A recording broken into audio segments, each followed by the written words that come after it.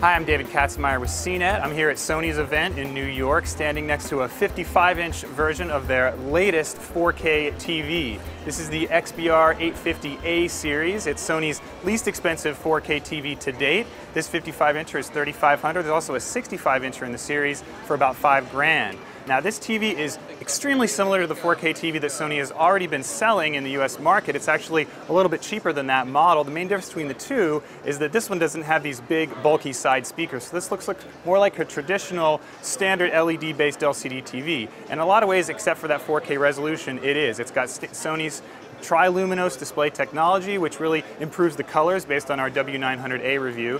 It also has Sony's dynamic edge backlighting, which provides pretty good black levels for an LED-based LCD TV. So in all, we expect this to be a really good performer. Of course, the real headline is the 4K resolution that enables it to display brand new 4K content. Of course, Sony is actually the only maker of a 4K video distribution system that you can also buy to go along with this TV if you really want to download the latest 4K movies and a few 4K TV shows. Not much other 4K content available right now. Of course, this TV does upscale standard high-def content to fit the native resolution of 4K.